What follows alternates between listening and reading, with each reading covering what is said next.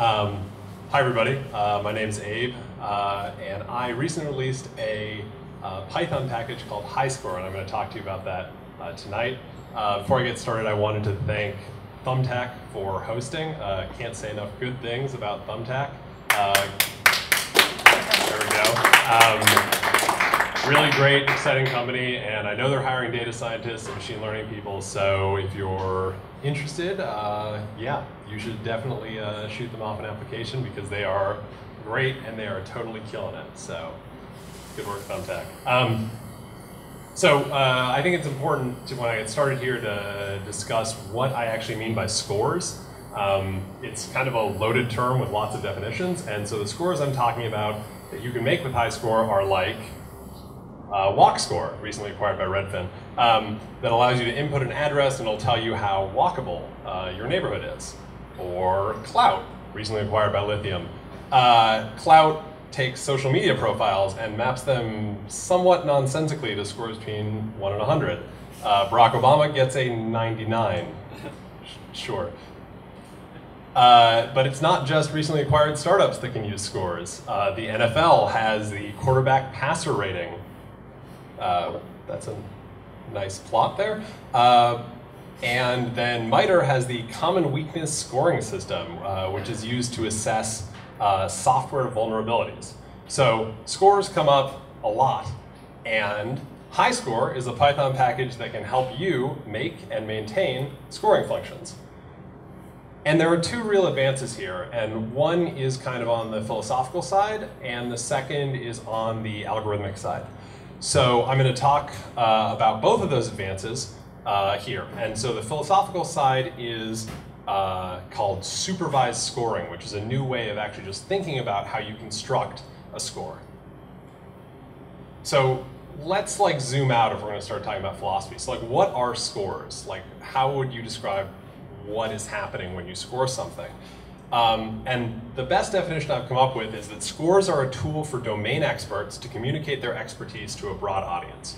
So you're taking a complex notion that may be largely unintelligible to a layperson, and you're saying, look, I'm the expert. I can tell you that this weird kind of beigey orange blob on the left is an 88, whereas that kind of weird greenish blob on the right is only a 27.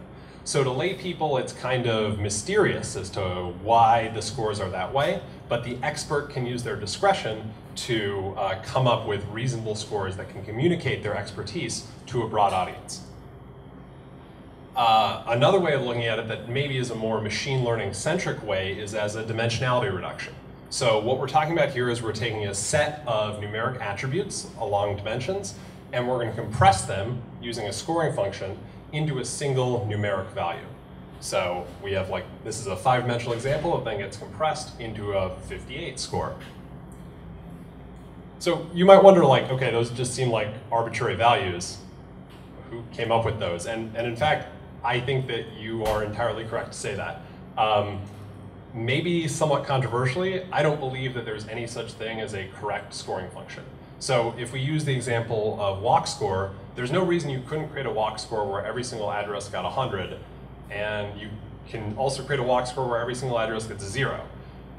Those are totally valid scores, but nobody would use your system. So in my view, it's only the public recognition by acclamation that you, the domain expert, are properly scoring something that allows scores to be accepted.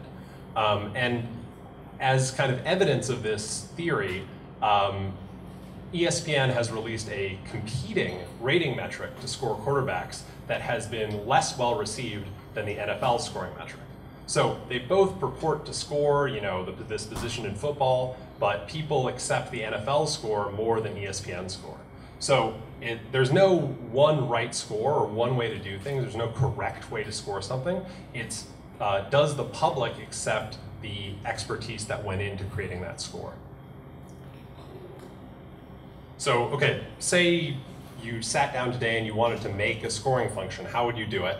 Right now, you would use the dual approach. And so I'm going to use some terminology from linear programming or optimization. So in the dual approach, what you're going to do is you're going to start by selecting a set of basis functions. That's these phi i's. So let's say we were rebuilding HiScore. Well, we might want some kind of radial drop-off function that is the distance away from a school or the distance away from a grocery store. So we're going to come up with these functions. The expert's just going to think these up. And then the expert's going to twiddle with the coefficients associated with these functions until things look more or less correct. So we have the set of coefficients that we twiddle and the set of basis functions that the expert kind of comes up with. So the problem with dual scores is that they ossify. So they're very quick to develop, but then you also get in a state where if you try to fix a mistake, you end up creating more mistakes than you fix, which means that you just end up you just stop touching the score entirely. So I'm going to rag on HiScore a little bit, which is totally unfair. Their CTO actually responded to a cold email I sent him, and I went up to Seattle and met with him and learned all about scoring and their system and how it worked, and they're really great guys, but he would actually be the first to admit that their scoring system is not fantastic. So for instance, this is a market in 6th Street, which everyone who lives in the city would be familiar with, and HiScore identifies this as a walker's paradise, which maybe. Okay, so what's happening here? Well, I actually literally brought up this example to the HiScore CTO, and he's like, yeah, we don't, why doesn't crime play a role in the score? And he said, well, we don't really mess with it anymore because we found out when we start messing with it, it breaks other stuff. So it just kind of is what it is.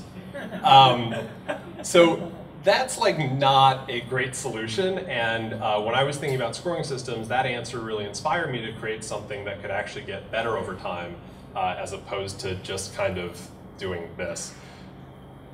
So I came up with supervised scoring, which is in contrast to the dual approach, from the optimization side can be considered a primal approach, because instead of dealing with these kind of dual basis functions, you deal directly with objects and their scores. So in supervised scoring, you start by labeling a reference set of kind of candidate values. So you say, I think this thing should get a 50 and this thing should get a 65, and the dimensions of the objects themselves. You say, this is a good attribute, this is a bad attribute, this is a good attribute. And then an algorithm makes a scoring function that interpolates through your reference set and also obeys your monotone relationship. So there are some really good features of the supervised scoring system that you don't see with the dual approach. So the first one is this guarantee of monotonicity the way you'd expect it to do. And this goes back to my larger philosophy about scoring functions, that if the only reason your scoring function is credible is that people believe the score is coming out of it, you don't want a system where increasing a bad attribute makes the scores go up, which can and will happen if your scores don't have a guarantee of monotonicity. So this goes back to the idea that it's up to people to accept and understand the score that the expert is imposing on them. And if the expert knows that certain dimensions are bad and other dimensions are good, like crime is bad and distance to a school is, I guess it would also be bad because it would be a decreasing score in distance. If that's not reflected in the scoring function that the expert's creating, people won't believe the scores and it won't get traction. The second and more important feature, I think, of supervised scoring is that it's very, very easy to improve the score. So imagine that you have seen a misscored point, like 6th in market gets a 100. You can add it to the reference set with a correct score, say a 50, and then just rerun the algorithm. And then you're guaranteed, first off, that because the algorithm interpolates, that 6th in market will get a score of 50, but you're also guaranteed that every other member in the reference set will have exactly the same score as when you started with it. So just to go back to kind of a LP optimization idea, this is kind of like a row generation idea. So we keep adding, or maybe for a software engineering perspective, this is kind of like regression testing, right? We find things that break, and then we throw them into the unit testing framework, and then we can be sure that they'll never break again, right? Other stuff can break, and we'll invent new tests to make those things not break as well. But the nice thing is that we can be assured that we will never see a failure on something that we've seen a failure on in the past once we fix it. So it's these two features, the monotonicity, which can help with acceptance, and then this row generation or regression testing property of the reference set that really makes scores that will, like, there's a very easy path for them to get better over time, but they certainly won't get worse over time. Okay, so I swept something under the rug, which was the word algorithm that does all this magic. You know, there's a scene in The Matrix where Morpheus talks to Neo, and he's explaining the nature of the real world out there in the cornfields where people are hooked up to these bats. And he just has this like real throwaway line that says like, you know, combined with a source of fusion, the machines had all the power they'd ever need. And that's just kind of like totally just not even discussed for the rest of the film. And my impression was like, what's the source of fusion? Like, what, are we gonna hear about that? Or like, that seems like, why do they need the human brains? And similarly, like, I've just totally skipped over this part about the algorithm that does all this magic, which is really the fundamental part. So, okay, let's talk about developing the algorithm. So one of the very interesting research features of this problem is that I have never encountered a problem that is so easy in a single dimension and so freaking difficult in multiple dimensions. So how easy is it in one dimension? Well, it's really easy. So here's a set of monotone increasing points, and I want to invent an algorithm that interpolates and obeys monotonicity. So I can just do piecewise linear. That works. I could also do something fancier, like splines. Cool. Pretty much any like line that you draw that goes up and to the right and hits all those points, as long as your algorithm does that, it will be fine in one dimension. So that's really great. You're like, oh, this is like an easy problem, like no issue. And then it turns out to be hard in many dimensions. I don't really have a formal proof. I mean, there's some like maybe NP hardness stuff you could think about in here, but it's hard from the sense of like, I tried a bunch of different approaches to get this work, and none of them worked for a very, very long time. And since I have the time tonight, I'll just introduce some of those failed approaches, because I think in general people have a tendency to talk about the stuff that's successful, and they never really talk about the stuff that didn't work.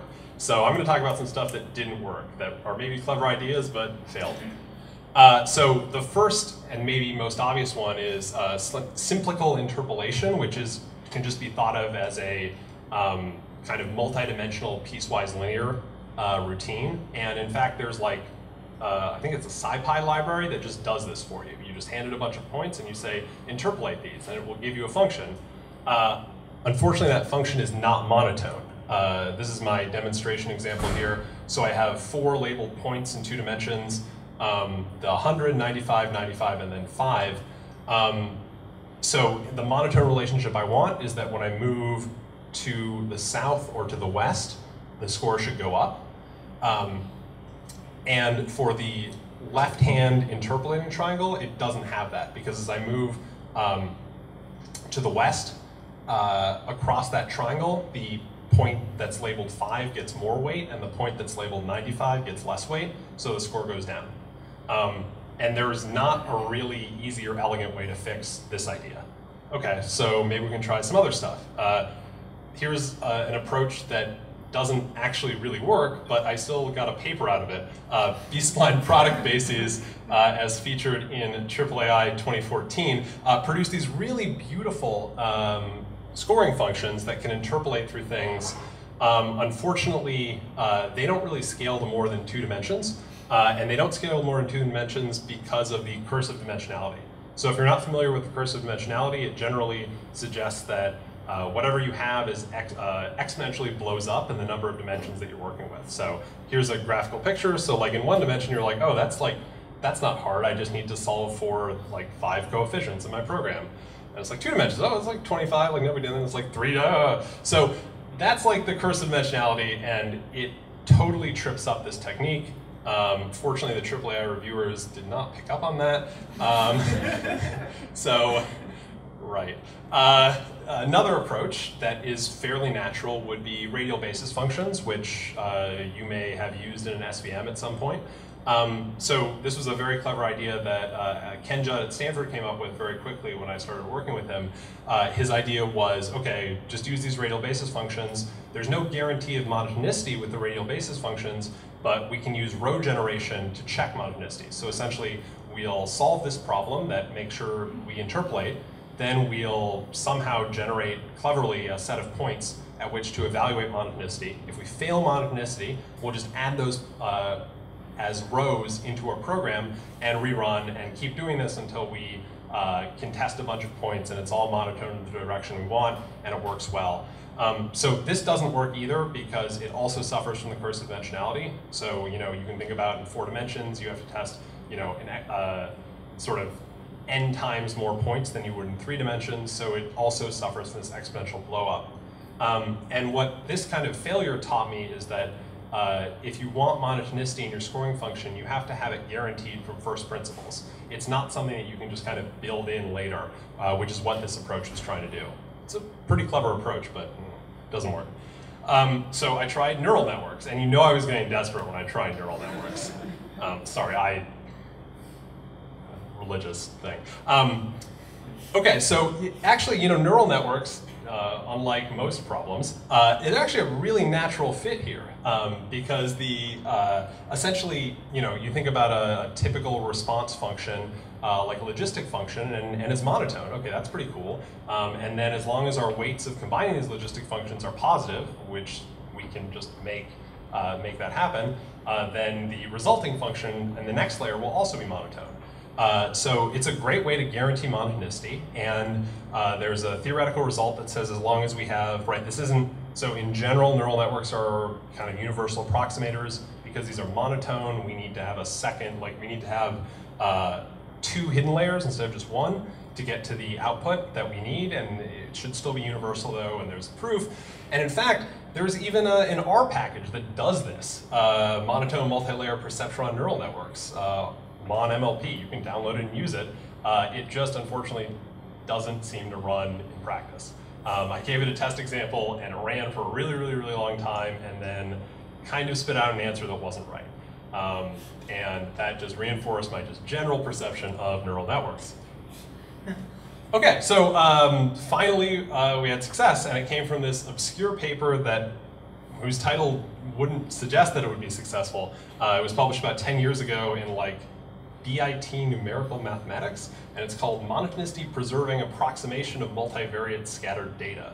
And of course, we're not trying to approximate scattered data, but whatever, this worked really well. And it's by Gleb Belyakov, so I'm going to call this the Belyakov technique.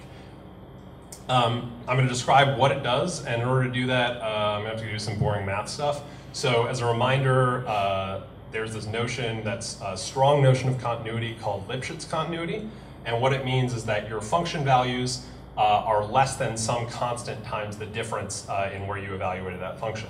Or graphically, which is the right way, maybe the easiest way to think about it, it means that your function entirely exists within these cones that are projecting. Those cones that I drew should go to infinity, but they would just obscure the screen. So just imagine those cones projecting out to infinity, and if you have it, if your function is Lipschitz continuous, you know that every value will fall within those cones. Your function will never go outside those cones. If you have a monotone function, the shape of your cones changes. In monotone Lipschitz continuity, you get these flat triangle cones instead of those 2-sided cones. Because obviously, the function can't go down if it goes to the right, and it can't go up if it goes to the left from that point. Does everyone follow the cone argument? Okay, cool.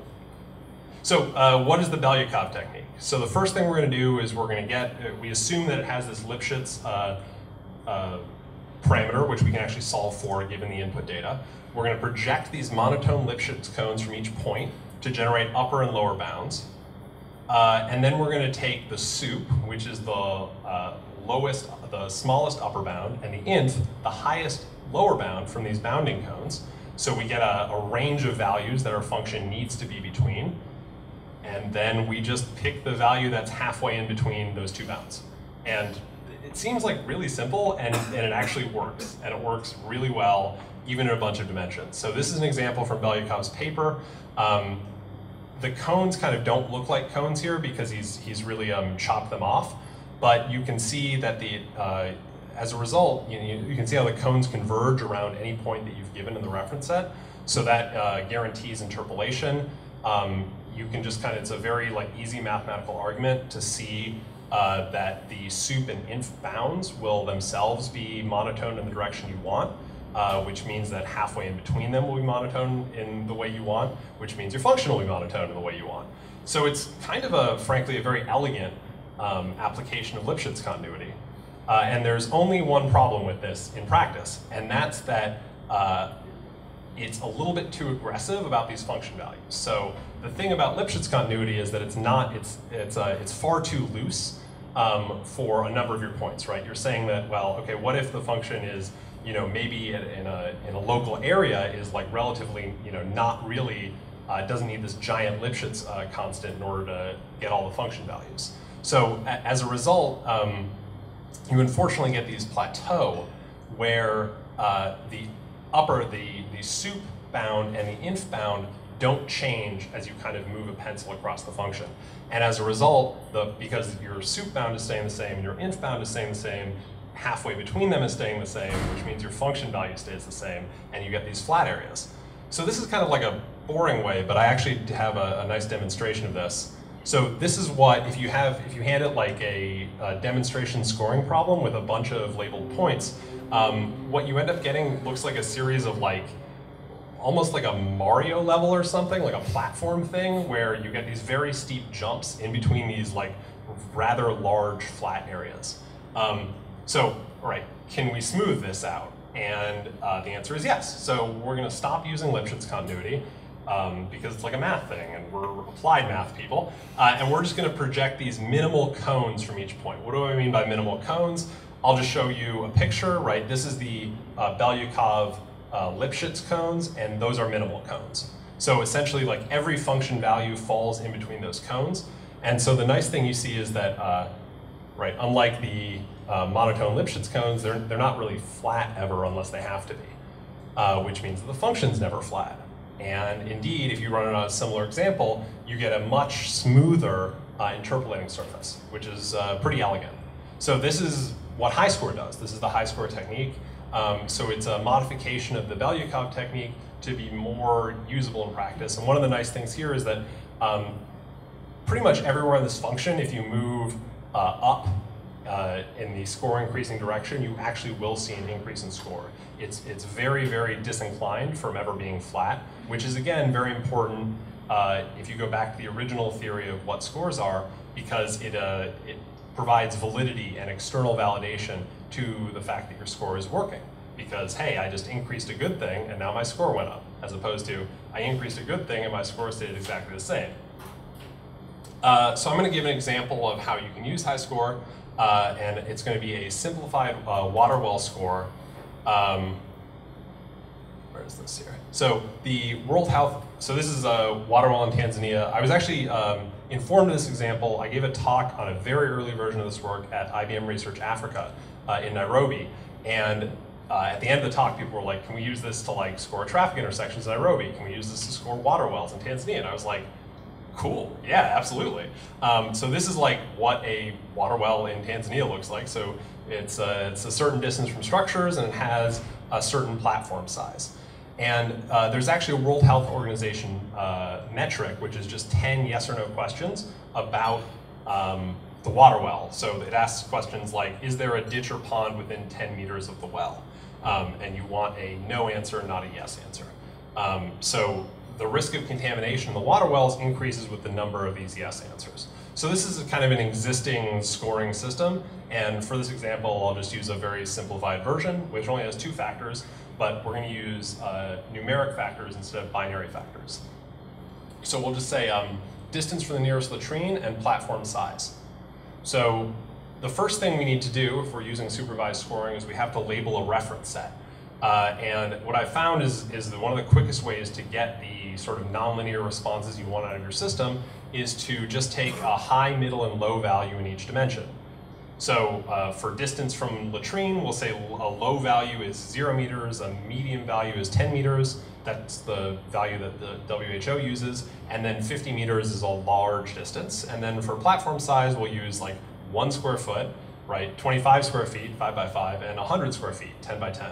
Where again, 25 square feet is what the WHO uses as the binary threshold. So I, being an expert in water wells, scored this reference set and labeled the monotone relationship as increasing in both dimensions, right? We want the score to go up the further from a latrine you are. We want the score to go up as your platform size increases. And this is as close as I'm going to come to actually doing a live demo of HiScore.